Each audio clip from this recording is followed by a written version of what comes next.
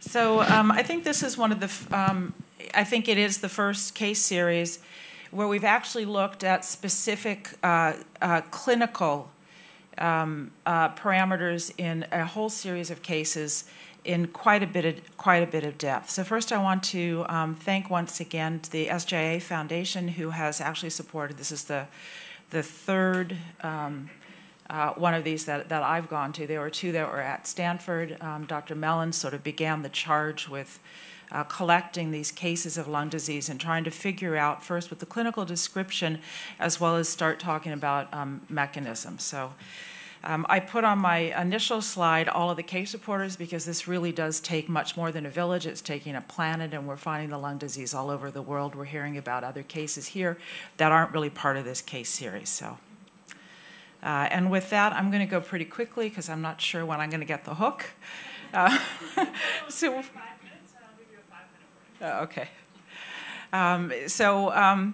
We were told at the beginning by Alexi about Yuki Kimura's case series. I won't go over that. The next two that we were part of was multidisciplinary symposia that were at Stanford. One was traditional in a conference room for a day. And the next one was in March of 2016, which was a very interesting case-based series where there were people, many from this room, that hung out at a retreat for 3 days and looked at depth in these cases. From that, we noted that there were all sorts of unusual features, but we really couldn't put something together. That then led to where I actually became more involved, is to put together a retrospective observational case series, and we have some chronologic data, we've got some categorical data. And the entry criteria, you had to already have lung disease. So those that just seem to have a little bit of breathing difficulties, we don't know what the spectrum is. To be in this particular case series, you had to have an abnormal CT that we could review and or pathology that we could review. Also needed to have diagnostic information so that we knew that this was sJIA or sJIA-like, and we decided, particularly from the Half Moon Bay retreat, that those cases with or without arthritis that did or didn't meet all our criteria that were afforded the same approach to treatment was who we really wanted to study. And then we wanted to have information that would be in association with the lung disease. So you couldn't have a remote history of sJIA and then show up 2 years into lung disease. We wanted to really query what happened around that time point. The radiology review is now in process, so I don't really have much to tell you about that. The pathology review, Gail Deutsch is going to come on remotely from Seattle, and she will show you the slides, so I won't talk a lot about the path. So the key questions that we have is basically to describe what is this? What are the associated clinical features? What is the pathology? Gail will go through that, looking at the radiographic features, which I won't discuss today. And then we wanted to see, are there any clinical subsets? Is there any way that we can put a story together? And what I'm going to show you is unpublished and sort of the beginning of putting that story together. Because these are children that are immune suppressed, of course, we always worry about infections, so we put in what we could to query about the prospect that perhaps this is a lung infection. So getting to the results, there were 72 cases that were considered for inclusion, excluded because they didn't either have the data, they didn't have the path of the CT, or they actually had a different disease and a different approach to treatment. So this was sJIA and sJIA-like, so there are those that do and don't have arthritis, and I can tell you that the range of arthritis is from none to severe. Most of them do have arthritis. Some of them only get arthritis when the lung disease comes. There are two that are primary HLH, and we put those in because it's the same treatment approach, and then the genetic association is found into the course of treatment. Secondary HLH, Fabrizio went through. We have a female predominance, and if you'll notice from the other speakers, that sJIA is pretty much equal gender. sJIA-like is actually a little bit younger, a little bit more female, but this female predominance crosses from sJIA to the sJIA-like cases. the reason that I brought up the trisomy 21, and I will look for that IL-17 article, I did see it yesterday, is that what is immunologically different about them? Because those of us who treat sJIA don't see that every 10th patient has Downs. Well, in this series, every 10th patient has Downs, and they do have immune differences. They have differences in mucociliary clearance. They have differences in how their lymphocytes function or don't function. A lot of that is not very well understood, but they're very enriched in this population, which is clearly of interest. And like I said, the age, these are really young kids. We have a wide range. We have children that are diagnosed at 17. I was just getting on the plane coming here and got a call about a new kid not in here who's 17 who has ILD and sJIA. And we have very young children. We have those that I think began at 5 or 6 months of age that are sJIA-like. So when did this happen? So as Alexi began telling us about Yuki Kimura's collection of 25 cases, it looked like there was a signal after the advent of the new biologics. So how are these or aren't these associated? And I will show you that clearly there's some correlation with having these as part of the treatment paradigm, although we don't have any mechanism. This is just a descriptive study. So if you look at it, pretty much all of them are since we've had these new biologics. It doesn't mean that everybody who has membership in this was on the biologic at the time they got the ILD, but pretty much everybody was. So what about geographic distribution, season, and race? We've heard about amyloidosis and why the heck was that in Russia and Europe and never here. This seems to be very international. And Anna Karen Horn told us yesterday that there are 2 cases that aren't part of this case series that seem very much that they should be. I know Paul Gilliman, our radiologist, was giving a talk in Indonesia. Someone came up and it's exactly the same thing. I think there's some cluster in Argentina that I'm hearing from press. So this is something that's permissive around the globe. So we have to keep that in mind. We have all races represented, and those are the countries that we found this. The lung disease, when the time of onset is not necessarily the time when the biology begins. That's the time when the case reporters said, there's something going on here. And it may have happened a year before, it may have happened, a day before, we don't know. So when you look at when it was recognized, that doesn't mean when the pathology began. I think we need to keep that in mind. So the unusual clinical features, at the Half Moon Bay retreat, one of the things that was very iterative was acute erythematous clubbing. I've got a few other photos where you just have fat red digits. And it comes up like that. And there are rheumatologists who are saying, well, maybe I just didn't notice that. Well, I'm sorry, I believe in our rheumatologists a little better than that. We actually look at joints. We'll look at fingers. This is not a subtle finding. And it is acute and it's erythematous. And some of it seems to go up and down depending on what treatment you are and how your lung disease is doing. So there seems to be a little bit of reversibility for this. And it's all 10 digits. We've heard over and over again about this reaction rate to tocilizumab, and I'll show you another slide that doesn't mean that things are worse.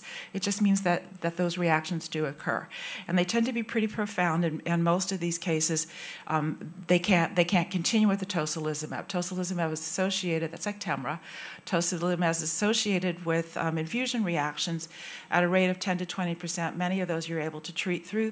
Most of these you can't. The significant abdominal pain is something that is to the point where these children have had abdominal CTs, they've had endoscopies, they've had biopsies. There's been no explanation for it. Another case that's not in this series, case reporter, we don't have the case in the series yet, is from southern United States. And 3 o'clock in the morning, the child's abdominal pain got so severe, went to the emergency room. That child is 4 years old and has critical pulmonary artery hypertension. And apparently that CT looks okay. We have another story like that, and although it's pulmonary hypertension, no lung symptoms, has a CT scan that looks pretty bad, just like the rest of ours. So as we've heard repeatedly, that the respiratory symptoms can be anything from 0 to acute profound hypoxia. And there's a range, and that's really held true. Cough seems to be a sort of heralding event, and when the case reporters say, I should have figured that out earlier. It's been something like a subtle cough. I mean, how many children will have a subtle cough? So it's nothing, and it's not necessarily that it was bronchospastic, responded to anti-asthmatic therapy, or anybody even labeled it asthma. Sometimes the lung disease was entirely unexpected, and that includes a child in this case series who, unfortunately, extensive lung disease was found on autopsy. So the range of this we're not really clear about. We don't know when it really starts. So Gail Deutsch is going to come in remotely, and she'll show us all the path findings.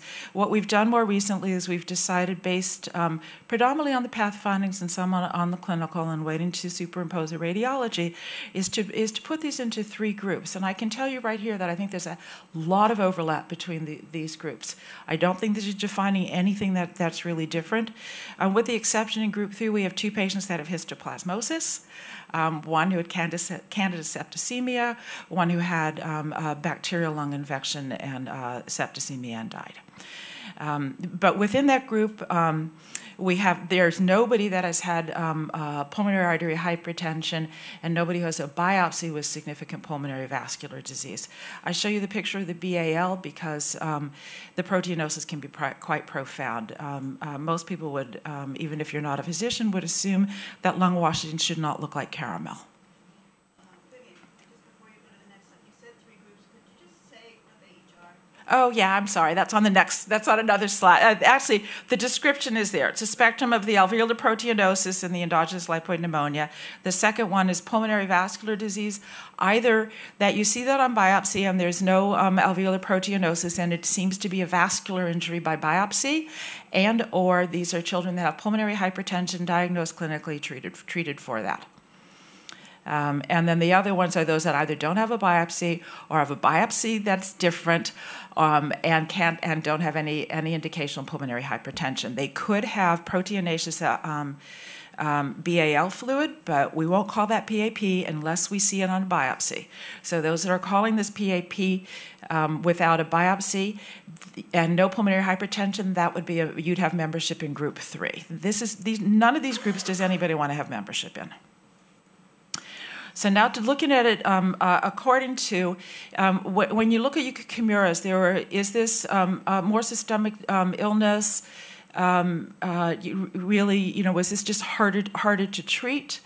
It's not necessarily so. There are those that are persistently systemic. There are those in this case series who have never had steroids, who had disease that was seemed quite simple to treat. There were those that were quiet for a period of time, either on medication, and we have a chilling case from the Northeast, where a child who was on the tender trial on tocilizumab was on tocilizumab for 18 months, started at age 1.5, and was off of drugs since last fall. And in May, Mom went to pick up this 4-year-old at an activity, and she was short of breath, and she looked a little pale, and she seemed to lose consciousness. They did a neurologic workup, nothing. She has critical pulmonary artery hypertension, and she has a CT scan that looks like our group. She has no markers of inflammation. She's on absolutely no medication, and she now sadly has membership in the pulmonary vascular group. We don't have a biopsy. She may actually be in the PAP group. We don't know. She's only 4. The child from the south also is a 4-year-old who woke up with the acute abdominal pain, and that child was completely disease-free on canakinumab for 6 months. She had smoldering disease for the year leading up to this. I don't have all the numbers on steroids. I don't have the time for that, but just to let you know, the goal of steroid sparing was often achieved. A period leading up to lung disease, there's inflammation. Again, we don't know when the lung disease started. Maybe that's part and parcel that the lung disease was there. We're not sure. Over at MAS was not typical in the prodromal period, although MAS clearly seems to characterize once they really get into the lung disease. It's a very steroid-responsive treatment, so the mom who got up and said, we've got to give the steroids, and then the child gets better. We hear that story again and again, and in fact, sometimes the lung disease has been unmasked. As you diminish the steroids, you see that there's lung disease. And then lymphopenia. So lymphopenia unexplained by MAS, because we looked at the same time for hemoglobin, ferritin, and absolute lymphocyte count. We only asked for a few specific lab parameters on specific, day of life and relationship, because it's really hard to mine all these charts. So we wanted this to be a doable, and it's a REDCap database, Nora. And the lymphopenia is profound. So since the normals are different for age and gender, we just normalized it based on age and gender. And in the prodromal period, lymphopenia can be profound.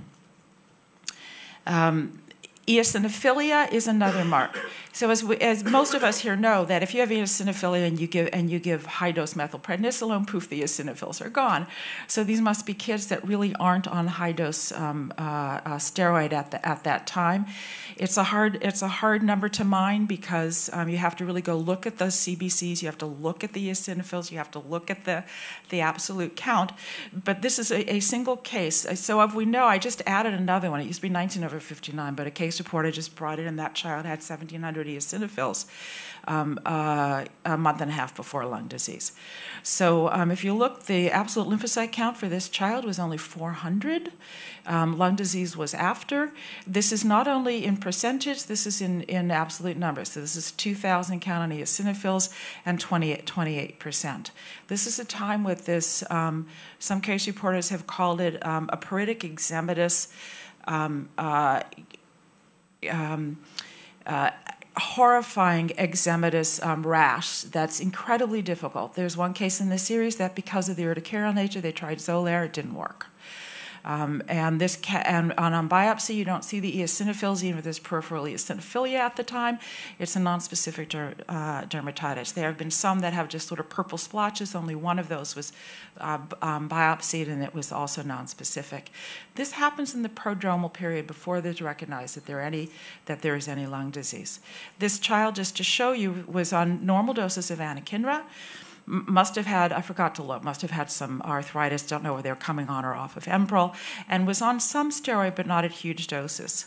So when we look at these prodromal periods and we look at the fatality rate, we look at the features that lead up, I think there's a lot of overlap between these two these two of the three groups that I think group three then, which is less clearly characterized, has some that have membership within these two groups. So the first one with the spectrum of alveolar proteinosis and endogenous lipoid pneumonia, we put it that way because there are pathologists that say, do not call this PAP, because it takes you down a wrong therapeutic clinical think. This is not a surfactant mutation. This is not anti-GM-CSF. This is very patchy. This is a lot of acute alveolar injury on the BALs that I don't show you. The cellular sloughing is phenomenal. So getting the BAL cell counts is very difficult. You can have 25 to 35 to 55% sloughed cells in the BAL when you're doing the cell count, and you'll have to normalize out to just look at what the cellular differential is, and it can be all confounded because the cells, of course, can then be adhered to the sloughed dead cells within the BAL. It's a very different pathology, although it is lipoproteinaceous in a number of these cases. And if you look at the low absolute lymphocyte counts, you look at the eosinophilia, which I say can be profound. We've got one that's up to 13,000 eosinophils. These are ones that people will stand up and take notice. That the atypical rash is prominent, and that the clubbing, I didn't put in the differences between the acute erythematous clubbing and just clubbing. Some of them, they note erythema, some of them don't. Some of them seem to be more reversible, but the clubbing is a part of this. And the fatality rate between these two groups is essentially the same. So in Yuki's case series, there was a lot of pulmonary hypertension. We all know that can be fatal. We have fatalities that are pretty pronounced in both, and I'm not convinced that if you don't have pulmonary hypertension now that you won't develop it. And I didn't put this slide here that shows the pulmonary vascular disease and pulmonary hypertension tends to be in the older age group, and Chris might be able to tell us a little more of the pathophysiology on why that's more. He just grimaced, maybe not. Okay, and so what about these new inhibitors? Since we've noticed it since the advent of these new medications, we have to take a look at that. And I can tell you from looking at the case series, you could have had sJIA in 1992 or 1998. The lung disease happens in time course in relationship to when you have the new biologics and you have these new treatments. And I can tell you it'd be really terrible if we would have to give these up altogether, because they've been really life-saving in numbers of cases. So I think that if this holds true, my hope is that we can just learn how to use them smarter. So we'll get onto that sort of sensibility slide that somebody showed. So the overall exposure before or after lung disease is almost everybody. There are 2 cases that were never exposed. There were some different features about those children. There were 3 that, I'm looking at the star then goes to the fatalities on IL-1 or IL-6 at death. There are those that sort of showed up. They seem to have some kind of lung disease and sJIA. They go on to this inhibition. Some of them die, some of them don't. But there's an association during the fatality that these drugs are there. Again, this isn't mechanistic. This is simply correlation. And the time, when you get lung disease and to death, our median time is 1.6 years. So greater than 75% of the cases have the onset of the lung disease in the first year of exposure, and there are a number that have it in that first 3 to 6 months. So it's a pretty chilling statistic. So which one of these? Well, as we know from all the panelists, you sort of course through various ones of them. I'm going to jump down first to the bottom box, and that's on the tocilizumab, because I wondered, could that be an index, that there's really something different, and that this would be more fatal if you have a problem with tocilizumab? It doesn't hold up. That there is a high degree of exposure to tocilizumab in this group, as there is generally in sJIA. The reaction rate is clearly in excess of what one would expect with this medication. But the death rate, if you're exposed, the death rate, if you have a reaction, is no different from the rest of the group. So I don't think that we can impugn anything different in terms of outcome based on exposure to tocilizumab. And when you look in the top box, I tried to see, well, if you're young, and young is less than 3 years, which is most of our kids, not young at onset and young at onset. So if you look, there's exposure to all of the medications, and you can't really blame one or the other. So hopefully my timing. So then we did investigate for, is there lung infection? We looked for bacterial sepsis and things as well. But you can really query lung infection a little bit peripherally, more if you have some investigation of lung tissue itself. A lot of these children did not have a BAL or a lung biopsy at the time that the lung disease began, and some had no instrumentation until like a year into it. So it's a little hard to ask this question, and so with the limited amount of data we have, we're not seeing bacterial other than that child who had the coag-negative staph, septicemia, and lung infection who died. Mixed respiratory flora is not really here or there. Viruses in this immune-compromised cohort, yes, there are viral illnesses. Some of them had what was called viral pneumonia, some documented a virus, some didn't before they noted there was lung disease. I want to look at a couple things on fungal. I think that that's a bigger signal, because fungal lung disease is pretty unusual. There are 2 cases that had histoplasmosis. One was a child with sJIA-like disease, didn't have arthritis until she began, or clubbing until she began to have lung disease. That was histoplasmosis. That child came off of all the immune suppression. That child was treated for histo. That child is doing very well. And that was the first episode of MAS, but I think that secondary HLH is what Betsy was talking about, infectious related. Another child was entirely well. I think he was about 10 years old. Comes in with ILAR, fulfills full ILAR criteria. As sJIA, had lung disease at the onset. That child had histoplasmosis. And I don't think had acute clubbing. That child is alive, and that might have been the inciting event for sJIA. That child remains on tocilizumab.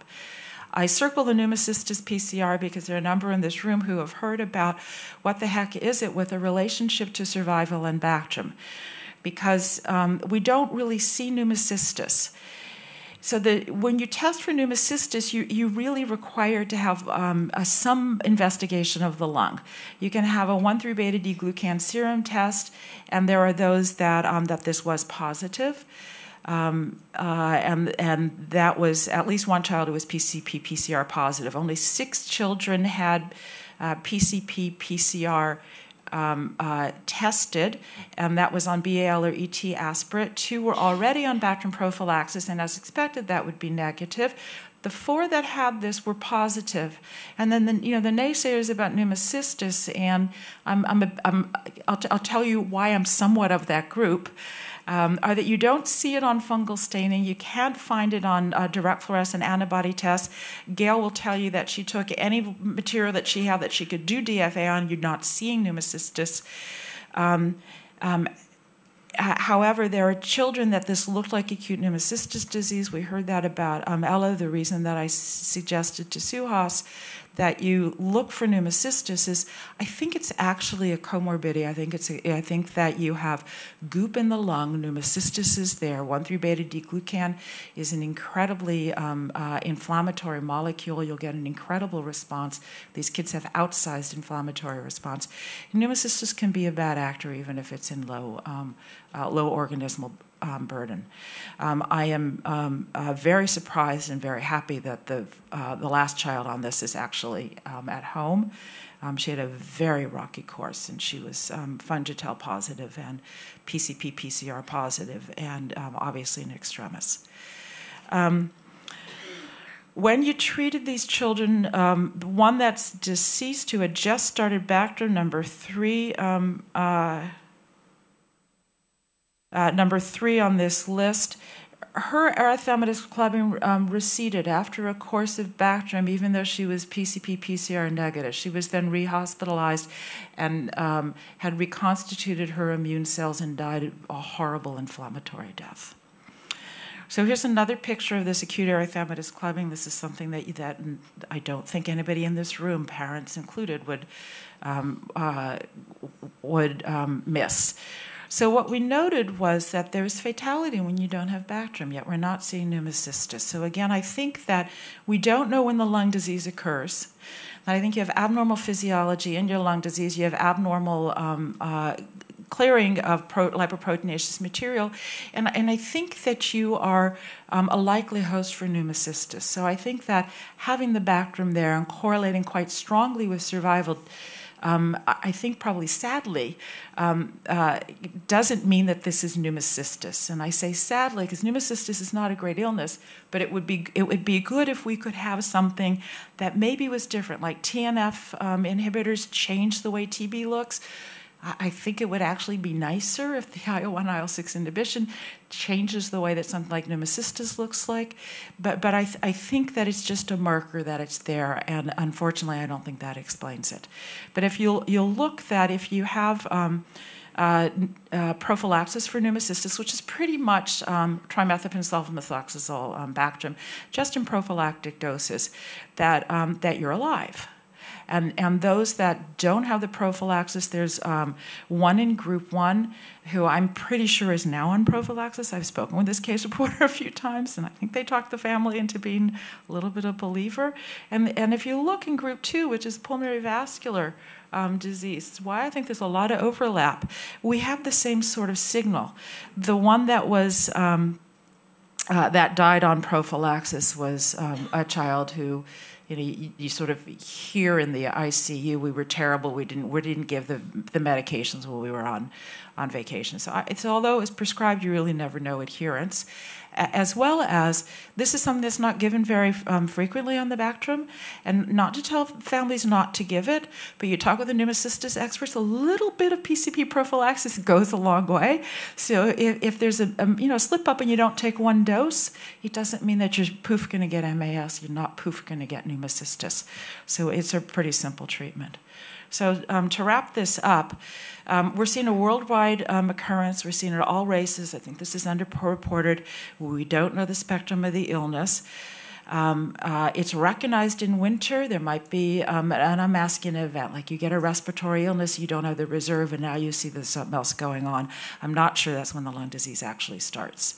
This does have a correlation, but we don't have a mechanism associated with the advent of the IL-1 and IL-6 inhibitors, but it's related to the year of starting that relates to the year of onset and times to the lung disease.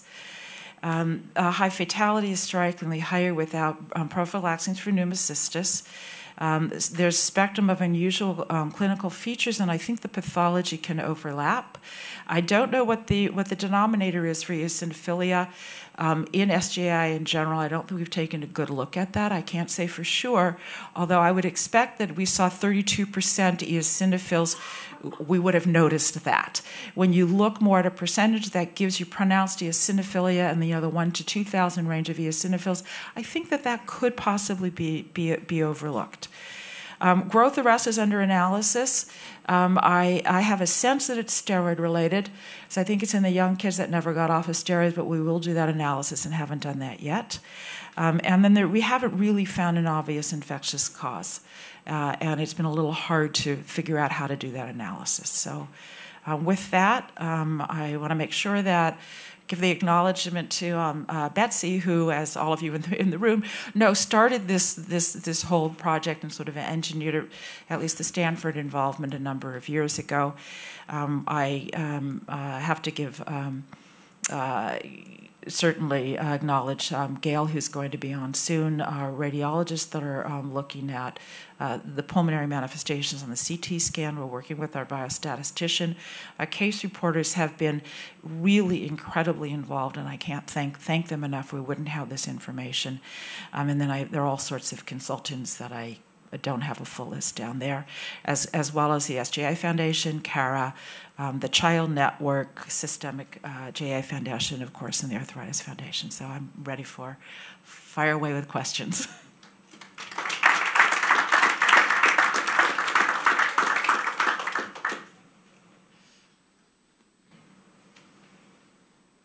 I don't know. It's my two top pupils. Who do I pick? Then you was first.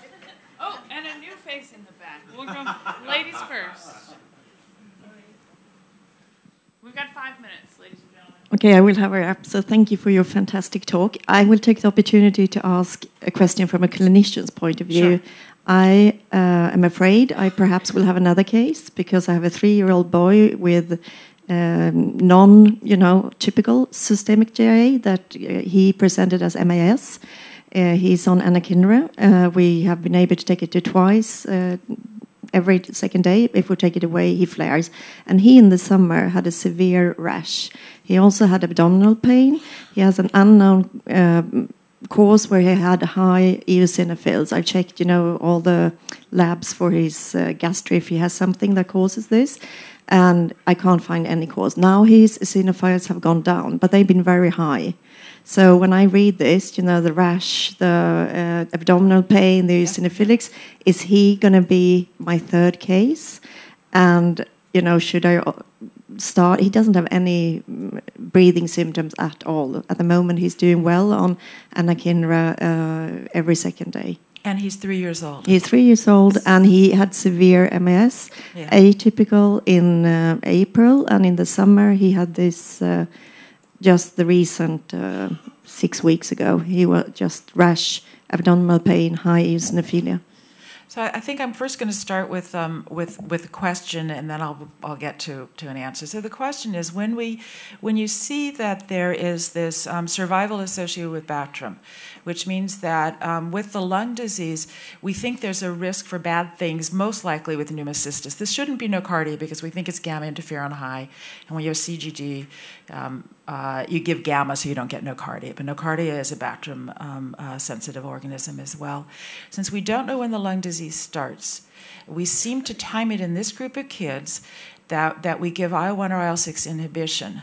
Should we be starting Bactrim from the get-go? Because if it's just the exposing event, pneumocystis or something else, that tells us that the lung disease is there and we don't know when it starts, we can't think that we can start Bactrim when we know there's lung disease. So given this, I'm not asking you, will you do it? I'm asking, do you think we should give thought to, at the get-go, starting with Bactrim? Is there any kind of show of hands among the clinicians? Can I ask a more provocative question? But then I want to answer hers. Yeah. And then you can get a provocative question. But anyway, so that's really, you don't have to answer.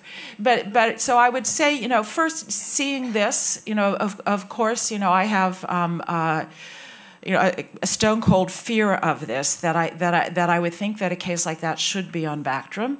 1. 2, when you're going to look, you talk with the pulmonologist, that child may have hypoxia that you don't recognize, because there can be profound hypoxia and a paucity of symptoms. And in a 3-year-old, I don't know if that's an overnight pulse oximetry study. Certainly just doing a pulse ox would be helpful. And if you look for tachypnea, sometimes that's very under-recognized, and that can also be there. When do you have that child go to a sedated CT scan? I have the fear of God from this, so I would say do a CT scan. And I don't know how many. I don't know how many unnecessary chest CT scans we will do in young children before we figure out who really needs it. And I would do a cautionary note that if for some reason there is some pneumocystis there, when you kill the organism, and I would posit that maybe even low burden of organism because these kids are so inflammatory, the 1,3-beta-D-glucan is released. And that gives you an incredible inflammatory response. If you actually have pneumocystis in an immunocompromised person, you expect an outsized inflammatory response that can look exactly like MAS and requires steroids and perhaps heroics. But I would be careful of that. In terms of how to make it go away, I wish I could tell you. Okay, So Chris? We're actually at time. I want to allow for 1 or 2 more questions, but we need to keep it moving, please. On any of the patients that you have the data, the lymphopenia, is the CD4, CD8 ratio flipped? So it's a very good question. Most of them did not have looked at lymphocyte subpopulations. I do have a few that in the course of disease, and the CD4 is low. I think there are 2 that I know of, but I didn't ask for that level of detail. I have it on a case who's come to Stanford and a case who was a Stanford case. The other thing is that there's a child who, completely off of medications, also had lymphopenia. I don't know whether that child started off with lymphopenia, and I was sort of thinking that maybe we're hiding in here some idiopathic CD4 lymphocytopenia as a primary immune deficiency. But without knowing what the lymphocytes were before they had sJIA, you don't know if that's an ongoing effect. So, wait, Chris had a provocative question. Oh, there's another one there. Okay. I want Chris's provocative question, too, before we end. Hi, I'm Kathleen Lomax. Many of you know me, but not everyone. I'm from Novartis Med Affairs, and I think I'd like to speak for Christina from SOBI, too. If you are, please report these cases to the companies. I know many of you have reported them to the FDA via MedWatch. I've been in Med Affairs for over a decade. I just realized, my safety team told me, and it's the same with SOBI, if you send it to the FDA, it never gets to us. It's a black box. Why does that matter? We have really great surveillance in-house, but if you don't tell us the case exists, we have no way of assessing it and helping and trying to find a signal. Right now, I can, again, because we've seen no signal in our databases. And we just did this 10,000 patient study in the cardiovascular space with LRs. Totally different population, but if there's a signal here, we really want to know and we want to help. But if you don't tell us the case, we can't help you. So that's just my request. Any medication, even remotely, you don't have to think it's related to the medication, but if you let us know, honestly, we might be able to help. So, Kathleen, I have a question. So I asked all the case reporters Ladies, to submit a MedWatch. We're way over time. Okay. Way. So Chris, you'll have to ask me a provider question. Go ahead and address. But I wanted to ask. Chris has a talk right after yours, so he can. There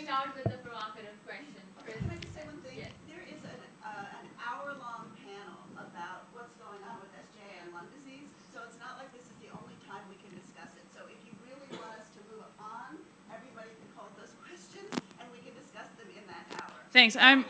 We have a remote speaker, and I'm trying to keep us on time for that, out of respect to that person and everyone in this room. So Chris has time coming up. Vivian, I'd love for you to give your answer to this question, and then we need to move on. But what I want to know is whether the drug companies themselves has a form, and then you'll send me that link, and I can send it out to the case reporters. A lot of these cases were on all 4 of them, including rilonacept. So it was easier to have them do MedWatch. Yeah, I understand. And I thought it went to you, and I'm a little horrified that it doesn't. I agree. It was horrifying.